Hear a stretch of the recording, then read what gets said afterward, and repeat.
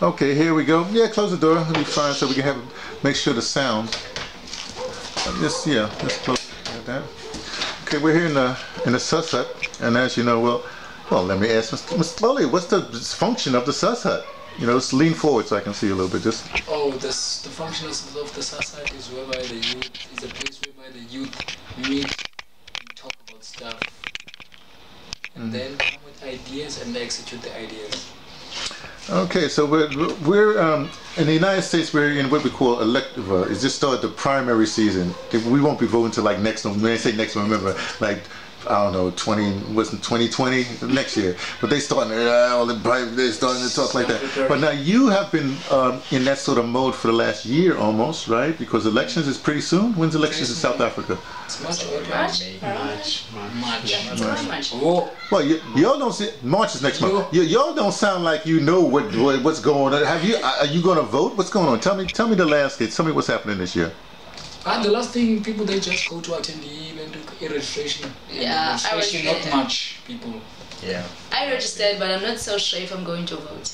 Yo, why? I don't know, and I guess I should be excited because this is my first time ever voting, but I'm just not so much excited about it anymore. Why? I think maybe it's because of the current situation that we're living in South Africa. It doesn't allow us much to be you know, sort of like every time there's a voting, you'll be so excited and be driven that you know what, I'm going to be voting. It just doesn't happen for us. And even in the political parties, there is no energy. Exactly. There are no preparations. It's not even 1 month ahead. It's weeks ahead till next month.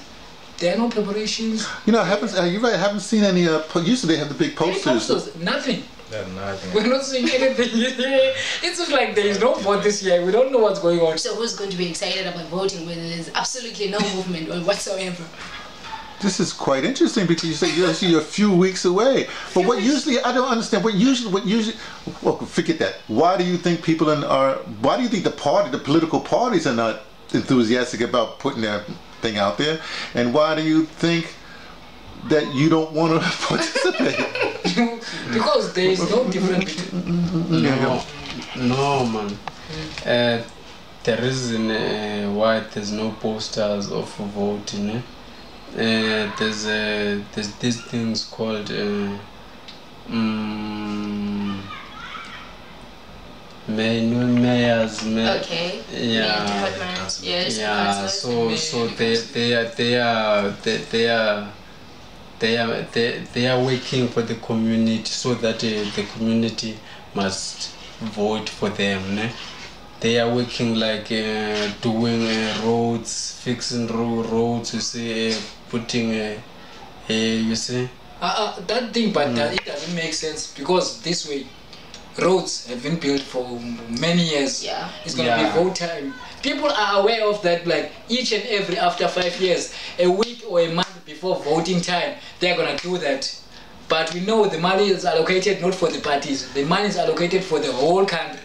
Because when they are doing a budget, that money is not for ANC. Because that money is for taxpayers. We are the taxpayers. Yeah. The people who are working are taxpayers. So there is no political party there involved. So the money that the money that they're using is money for taxpayers. So nobody gonna say this money is coming from ANC, this money is coming from EFF. What they are doing is not the part of the vote, because before they become a vote, they must go to vote. They must prepare themselves by putting those things out there. They must go and make events. There are no events. There are no posters. There is nothing that is talking about vote. There is no door to door. There's not even a door to door. Look, what I know or what I see, each and every year, the situation is changing, or else I would say look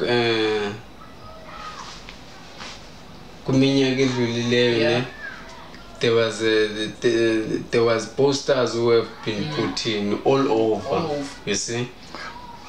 But that's exactly what we're saying. It's not happening now. Why? Now this is. I know that. I want to know why it's not happening. Why the political parties are not putting up posters? Why the political parties are not holding rallies? Why who you gonna vote for where's this place at? We want to know why. I know it's happening. I want to know why. Why? Ne? Why are you voting? No. Why are you not voting? Why, man? Because of if I vote, I vote for the government that is going to work for us, for us as black people. I can't vote for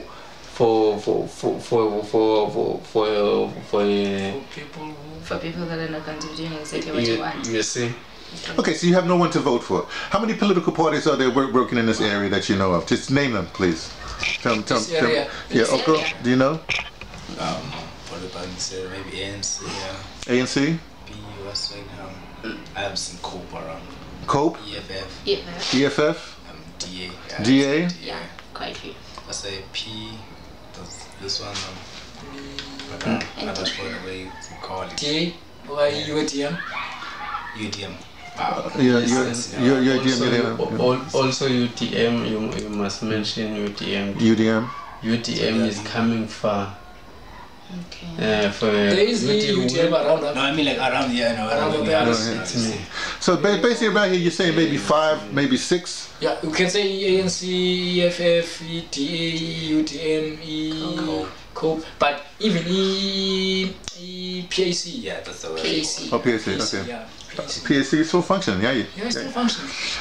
Okay, so that's all I really want. I just don't understand what's going on here. There's a revolutionary coming because what is happening, people are trying to do stuff for their own. You know Nobody is paying attention in politics now. Yeah, I wouldn't even say it's because of the media, because even on media platforms we haven't seen anything. Nothing. Yeah. Take for example Twitter, everything. There's nothing. Yes. Well, wait a second, I got a robocall on my phone to talk about the DA call. Yeah, I also got it, but it ends there. There's no everything like when you go into every social media. There's no mass thing. Yes, the mass. Yes. The mass, all the time they involve mass. They come, rallies, they bring people. There is nothing. Especially maybe they don't have any money to get the transport to bring in all the people. Maybe the corporates are sick and tired of them. No, maybe it's earlier, so Eastern Cape. No. Eastern Cape is the best. Even Cape Town. Even Cape Town used to be buzzing this time of the year, but still. Even they're supposed to start last year. Let's talk about Johannesburg. When? Where? Johannesburg. There was a photo, which was taken down. By DA. DA. Look, listen. Yeah. I'm saying what we're looking at. What we're looking at right here. I don't care about Johannesburg. I don't care about Cape Town. We're in the Eastern Cape. We're in Alice. Yeah. We're in I guess we're at the source because the source. We're at the source of the if this place is doing what it's doing, that's the people on the lowest rung, the bottom.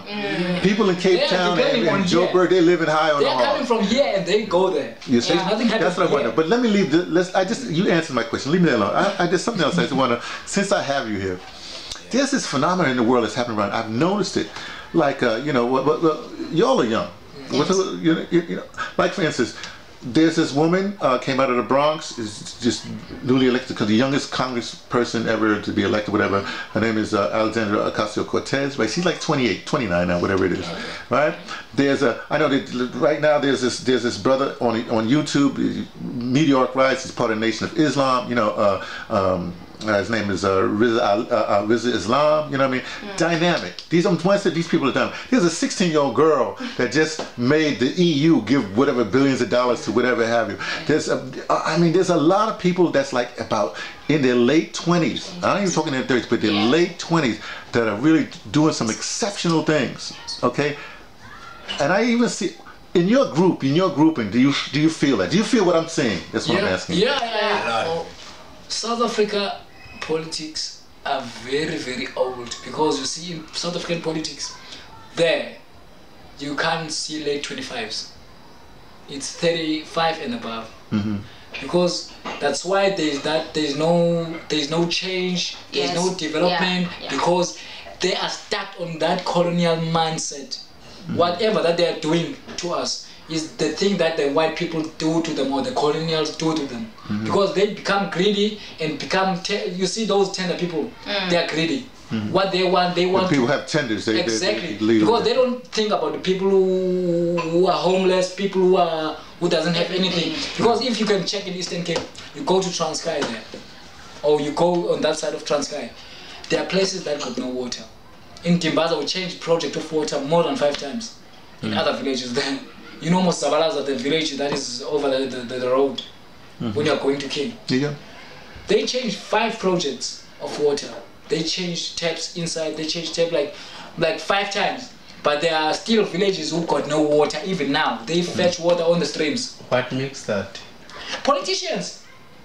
Because the politicians. So that's what I'm asking. Is that young people are through it with politicians. Yeah. But remember, the money is still going to the politicians. But young people being active and trying to either recapture that money.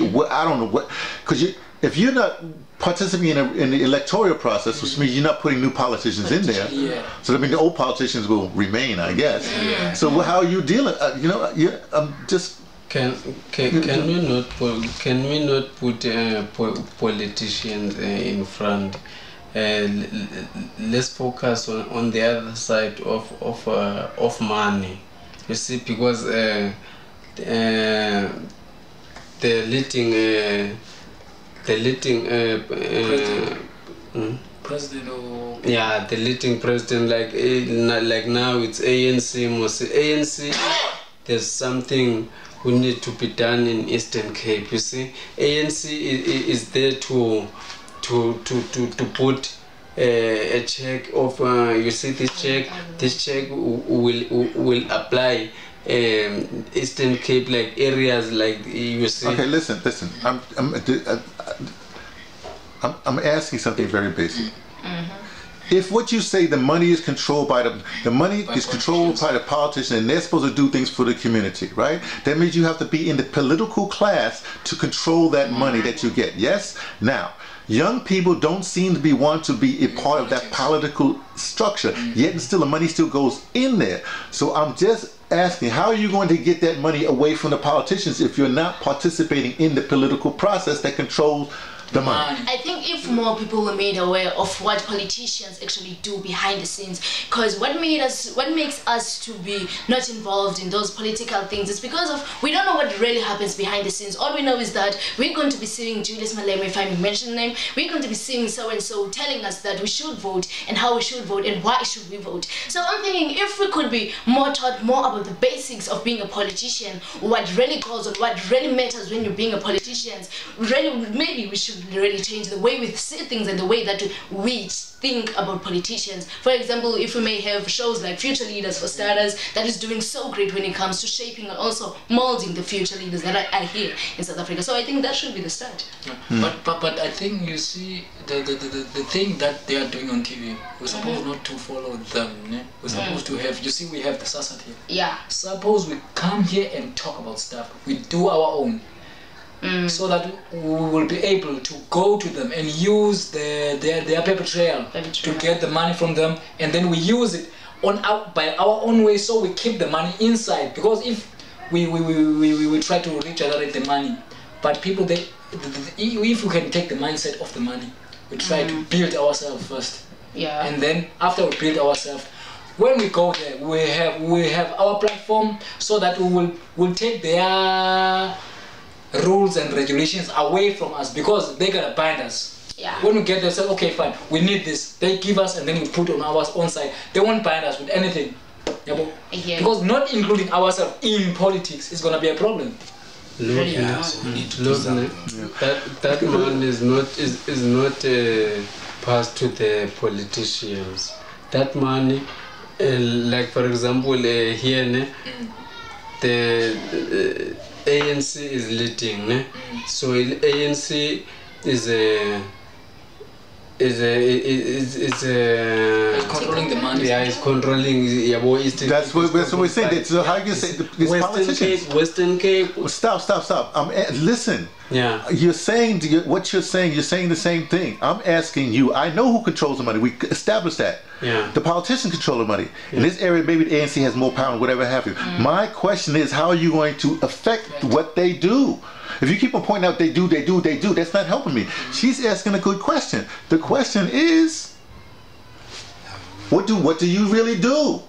So maybe you should be asking, how come you don't ask your local minister to, hey, walk around, take a walking tour around here and tell us what you do as we walk around? I don't know. You know. Anyway, let's do this another time. I got my 2 answers. I don't want to make this too long. You know what I mean? Went over. But thank you for participating. Tell everybody who you are and what you do. Well, my name is Okonushanya. I'm here at Lovedale. I'm a spirit at Lovedale. I'm doing agriculture. I'm studying 2017. I'm from Yugi. That's where I come from, basically. From where? From Yugi. Okay, Yuki. It's a farmland. Yeah, everything's a farmland. What's your clan affiliation? Come again, sir? What's your clan? Oh, you're from my clan.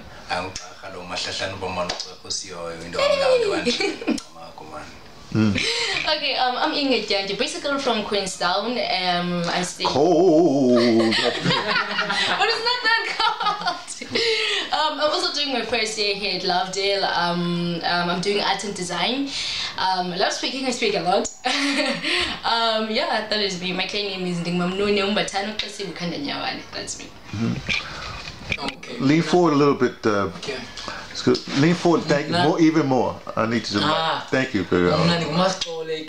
Funny Peter. Ujola ungwanya ukenge bomphango umtholo umthwakazi umfazi obelenye phesheya kwetsitsi. Utata kena ke ngumntande udlomo sophisha unqolo umsila uvela bambhensele. Umakhulu wami yena ngumiha uzeke uzonto samba ukhucucika isithambo lenyanga ehlabele umzondayo. Umna I'm an organizer, village organizer mostly. Okay. And then I'm busy with community development, left, right, and center. Yeah, you can open it up. We're ending here. Yeah. But people don't understand. All that you were saying, that's your whole clan name. Your clan is longer than the Jesus clan. Your lineage goes woof. And that's interesting about the Xhosa culture. Are you the only Xhosa in all of South Africa or even Africa that actually have clan, trace your lineage like that? Like that? Yeah, Xhosa. Yeah, we Xhosa, we have like all the Xhosa people, they have their clan names. Yeah. But even those who trying to change their jackets to be colored. Yeah. Wherever you are, you will carry your lineage with you. Because our clan names, they carry our lineage from the forefathers till now. So our duty as the youth, we're supposed to dig down our lineage so that we can know our identity better than ever.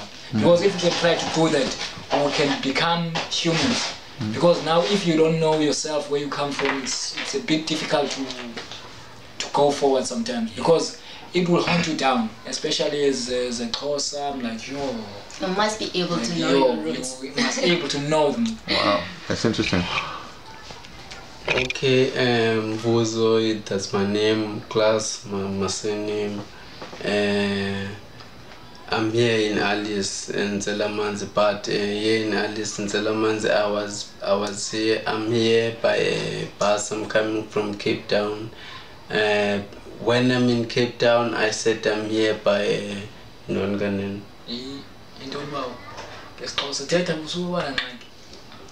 Mandiseka nditi no ndilapeka ndi I was born here, so ngithetha ukuthi ngizenge sende apha apha mna apha Alice mna ngizenge bus because I took a taxi to get here in Alice, but kahle I'm from here in Alice. Kodwa ke ngisituko samu ngozikhala uJojo utiyeka ngumqoqo kutsho.